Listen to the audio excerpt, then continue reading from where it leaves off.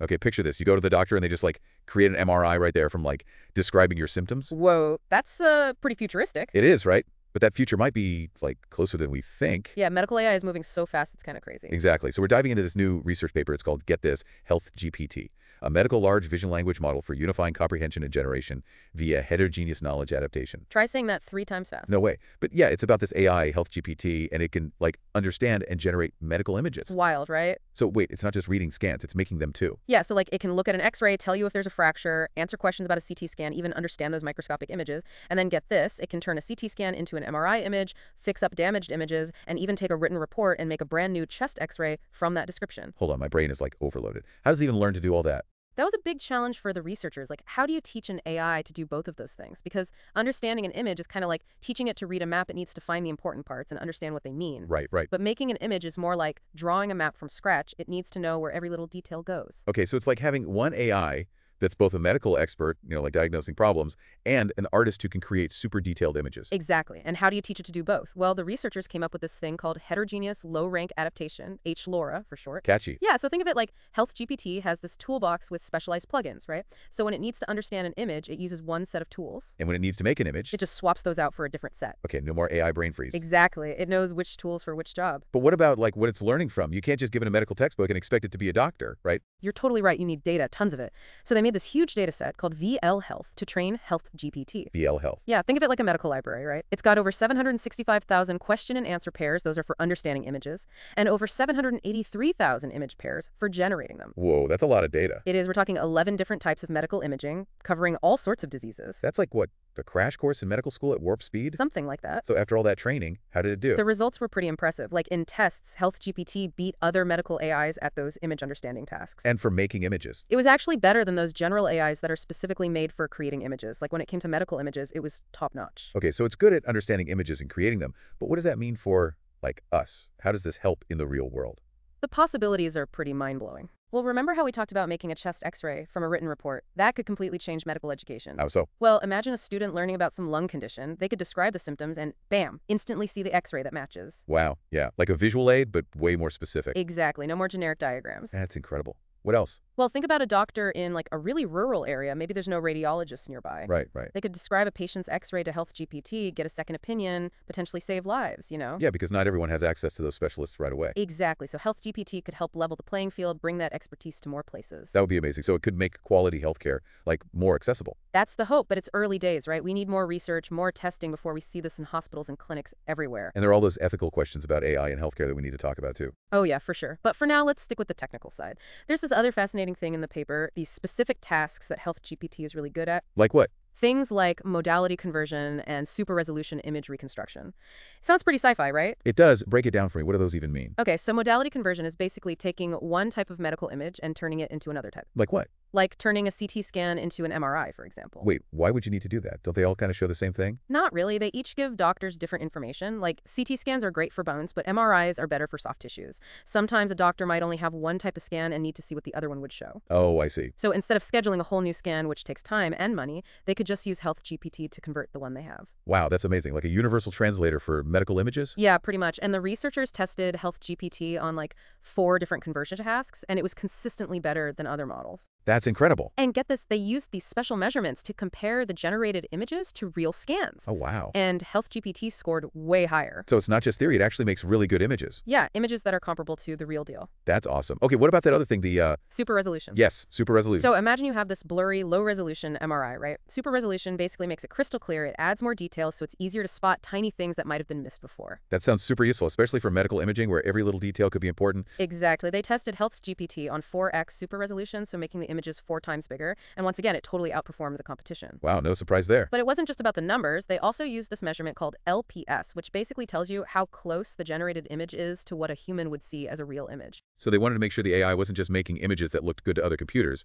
but images that would actually be useful for doctors. Exactly. And guess what? HealthGPT got the lowest score on LPEPS, which means its images are not only better objectively, but they also look more real and are easier for doctors to understand. So we've got this AI that can understand medical language analyze and create these super detailed images, and even convert between different types of scans. It's pretty remarkable, right? It is, but let's not forget, it all starts with understanding what those images actually mean, right? Connecting the dots between the visuals and the medical condition. Oh, absolutely.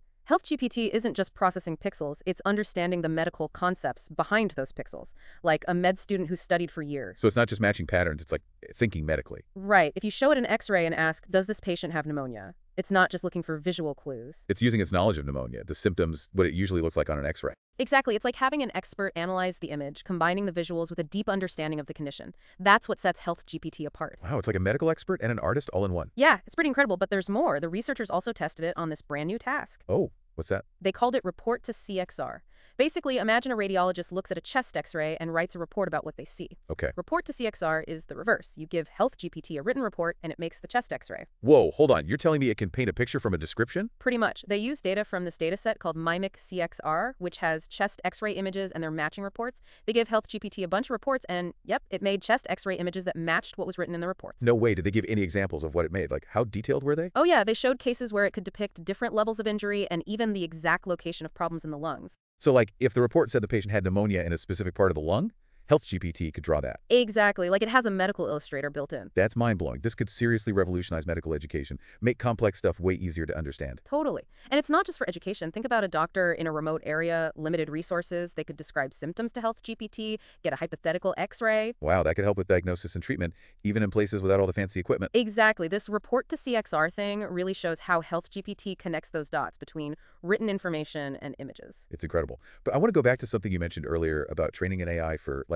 understanding versus creating images. Yeah, how that can actually be a problem. Yeah, how did the researchers deal with that? Remember H-LoRA, the toolbox thing? That's the key. It lets HealthGPT switch between different learning modes depending on the task. Oh, right. So when it's trying to understand an image, it uses one set of tools, focusing on the big picture, those high-level concepts. Okay. But when it needs to make a new image, it switches tools, focusing on the details, the exact arrangement of things. So it can be both a big picture thinker and a detail-oriented artist. Exactly. And they actually tested H-LoRA against other approaches, like training on both tasks at the same time. And H-LoRA was better, way better, higher accuracy, better performance overall. So it's not just a theory, it actually works. Yep, H-LoRA is a game changer. It lets HealthGPT be good at multiple things and opens up all these possibilities for even more advanced medical AIs in the future. That's amazing. So we've covered a lot here, how HealthGPT can analyze and make images, understand medical stuff, and even connect words and pictures. It's pretty groundbreaking stuff. It is. But this is just the beginning, right? HealthGPT is still in its early stages. There's so much more to come. Definitely. In the next part, we'll dig into some of the ways HealthGPT could change medical practice, what it might mean for the future of healthcare. Stay tuned, folks, because our journey into the world of medical AI is just getting started. Welcome back to our deep dive into HealthGPT. So in the first part, we talked about all the cool stuff HealthGPT can do, analyzing those images, creating them, even turning those reports into X-rays. But now I want to talk about the what if. What are the downsides? What if things go wrong? You're right to be thinking about that. Any new tech, especially AI, comes with risks, especially one as powerful as this. Exactly. Like, what about security? Medical data is really sensitive. We hear about those data breaches all the time. What's to stop someone from getting this info? Data security is super important. The people making this need to make sure that any system using HealthGPT has really, really strong security. Okay, like what? Things like encryption, access controls, and those secure data storage places. That's how you minimize the risk of those breaches. So it's like a digital vault for this information. Yeah, that's a good way to put it. But even with the best vault, people make mistakes, right? What if someone accidentally accesses stuff they shouldn't? That's why you need multiple layers of protection. You need strict rules about who can see what, and everyone has to be trained on those rules. And transparency is key. Patients need to know how their data is being used and what's being done to protect it. Okay, so it's not just about the tech, it's about the rules and making sure everyone follows them. Exactly. But let's say the security is all good. What about the AI itself? How do we know it's giving us good info, stuff we can trust? That's where testing comes in. Before you use any AI like this in real medicine, you have to test it like crazy. To make sure it's accurate. Yeah, you got to compare it to human experts, try it out in different situations, make sure it can handle the complexity of real medical cases. So it's like putting a medical student through years of training and exams, but this student's in AI. Pretty much. And then you've got the fact that tech is always changing, right? What if HealthGPT gets outdated? That's a good point. We can't just set it and forget it, can we? Nope. You need constant monitoring, updates. You need a system to watch how HealthGPT is doing, catch any problems, and then update it with new data, keep it current. Okay, so we've got security, reliability, and updates. But there's this big question I keep thinking about. What does HealthGPT mean for, doctors? Are we all going to be replaced by robots? That's the big question, isn't it? It is. But I don't think it's about humans versus machines. It's more like collaboration. The folks who made HealthGPT, they see it as a tool to help humans, not replace them. Okay, so like a superpower assistant. Exactly. But it would definitely change how doctors work. How so? Well, imagine a doctor sees a patient with a bunch of confusing symptoms. Instead of ordering a ton of tests and waiting forever for results, they could use HealthGPT. right there in the exam room. To analyze all that info Yeah, like medical history, scans, lab reports, all of it. in real time. Yep. It could point out possible diagnoses, highlight the concerning stuff, even suggest more tests. So it's like having a medical consultant right there with you. Exactly. And that means faster decisions, better outcomes for patients. That makes sense, but HealthGPT is still a tool, right? It's not making the decisions. Right. Doctors still have the final say. They use their judgment, their expertise to make the best call for the patient. So it's a partnership. A partnership between human and machine, each brings something different to the table. And that partnership means doctors need new skills, right? It's not just about the medical stuff anymore. It's also about working with AI. Yeah, like knowing how to use it, how to understand what it's telling you, making sure it's used ethically. It's a whole new way to thinking about being a doctor. It is. And it's not just doctors. Patients need to be in the loop, too. Oh yeah, for sure. They need to know how AI is being used in their care, and they need to be comfortable asking questions. Transparency is key, right? Absolutely. Patients need to know the limits of AI, that it's not magic, and it's still being developed. So we're all in this together. Doctors, patients, the people doing the research, everyone. We've got to have these conversations about AI in healthcare and work together to make sure it's used safely and for everyone's benefit. It's a team effort. It is, and it'll take a lot of talking and adapting as AI keeps evolving. Well, it sounds like HealthGPT and AI in general could change everything about healthcare. It really could. But we need to be careful, right? Think about those risks and make sure we're asking the right questions. Absolutely. We got to be excited about the potential, but also realistic about the challenges.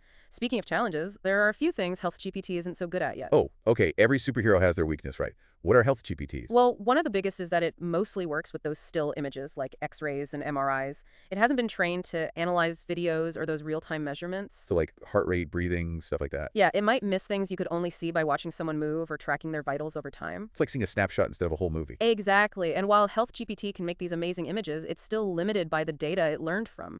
What do you mean?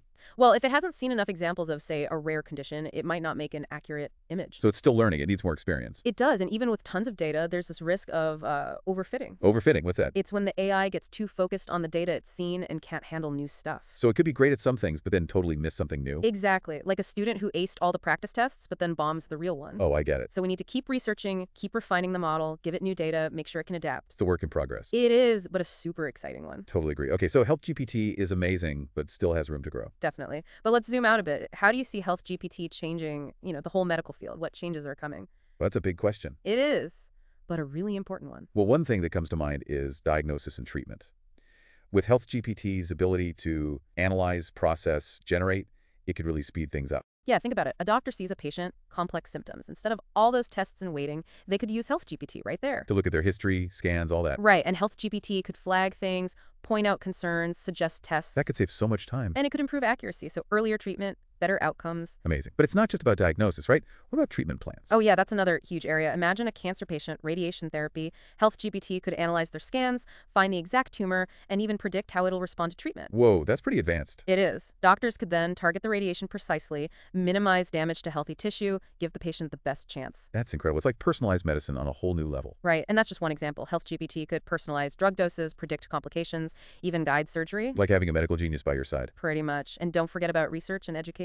Oh yeah, good point. Researchers could use HealthGPT to analyze huge amounts of data, find patterns humans might miss. That could lead to like new discoveries, right? About what causes diseases and how to treat them. Exactly. And for education, imagine interactive simulations, students practicing on virtual patients. That's amazing. So much safer than learning on real people. Right. The possibilities are really endless. So HealthGPT could change diagnosis, treatment, research, education. It's a total game changer. It is. But remember, technology is only as good as the people using it. We have to make sure it's used responsibly. Exactly. We need open conversations about AI and healthcare involving everyone, patients, doctors, policymakers, the whole public. It's a joint effort figuring this out together. It is. And if we do it right, healthcare could be better than we ever imagined. But there are still potential problems, right? Things we might not even be thinking about yet. That's true. Which brings us to a big question. What does all this tell us about humans and machines in medicine? It seems like AI isn't just a tool, it's more like a partner. A partner we're still figuring out. Exactly. In the last part, we'll dive into that partnership, how human expertise and AI can work together to like advance medicine and improve care. We'll also look at those unanswered questions, those potential consequences. Give you some things to think about as we navigate this new world together. So we've spent like the last two parts of this deep dive talking about HealthGPT, what it can do, the good and the not so good. But now I want to step back, think big picture. Yeah, good idea. We've gotten pretty deep into the technical stuff, but HealthGPT's impact, it goes way beyond like algorithms and data sets. It's changing how we think about healthcare and AI in our lives. So it's not just a new gadget, it's a whole new way of thinking about medicine. Exactly. Think about it for like forever. Medical knowledge was passed down, teacher to student, doctor to doctor. It was in textbooks, journals, only for people who studied for years. But now, with AI like HealthGPT, that knowledge, it's in algorithms, learned from massive data, accessible instantly. It's like democratizing that expertise, making it available to way more people. Yeah, that's a good way to put it. And that changes everything for healthcare. Imagine, like, med students in the future, they might not just be memorizing textbooks, they'll be learning how to work with AI, understand what it's telling them. Yeah, they'll need to learn the language of AI, how these systems work, how to use them, right? So it's not just about medical science anymore, it's about AI too. It is, and it's not just for doctors, it's for patients too. Imagine going to the doctor and they explain your diagnosis using insights from HealthGPT. That would be different, for sure. It's not just taking the doctor's word anymore, it's understanding how AI is part of the process. Right, it's not just the doctor knowing everything, it's more collaborative. Patients and doctors working together, using AI to understand better, make better decisions. So it's not just tech changing, it's the whole culture of medicine. Absolutely. And that brings up a bunch of questions. Like what?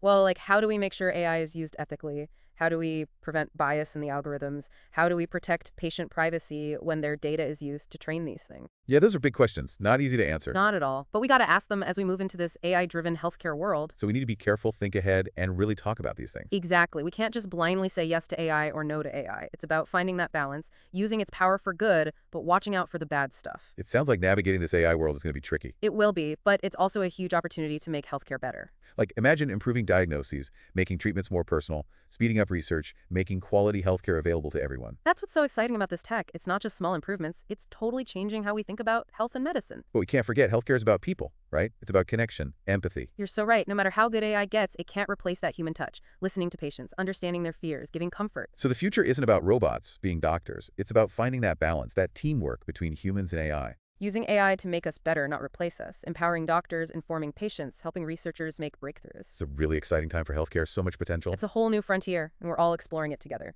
Well, that brings us to the end of our deep dive into HealthGPT. It's been a wild ride, right? So many possibilities, so many things to think about. We've just scratched the surface, but hopefully this gives you a glimpse into what's coming, how AI is changing healthcare. If you take away one thing, it's this.